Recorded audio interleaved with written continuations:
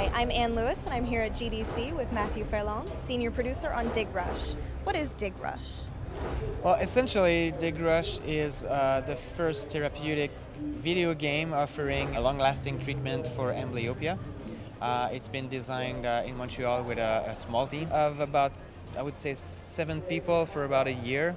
And can we talk about amblyopia and how many people in the world that actually affects? In the world, it's about 3% of the population. We all have a dominant eye, and amblyopia occurs when your dominant eye starts to oppress the other one, creating tons of problems with your vision. So you're losing your 3D vision, and suddenly also your brain stops using the information coming from the lazy eye. And how does Dig Rush help with the treatment? We've been able to design with the team a way to properly target different gameplay information on one eye and other gameplay information on the other eye. So as a patient, as a user, the only way to properly play the game is to use both eyes, and this is exactly what we want as a treatment, because by playing, you're training your brain to make a better balance of the usage of your eyes, recovering the binocular vision of the user. So the players are actually using 3D glasses to see the images on the screen. Yeah, for medical purposes, it's easier to use a tablet as of now, using a game with black and white backgrounds with tones of gray, and only interactive ingredients are either blue or red. So that's how I were able to target and balance the ingredients so to make the therapy as efficient as possible.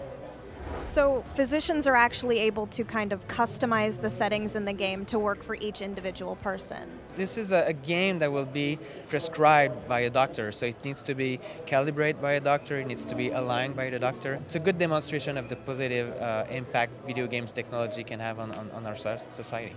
So doctors will be able to prescribe video games as medicine, basically. That's pretty cool, isn't it? It's pretty awesome. This is a really, really unique step into a new field for Ubisoft. How did this come about? I've been invited into an event that was called Hacking Health, where we're inviting health specialists and some techie people. We're trying to find new solutions for the health industry.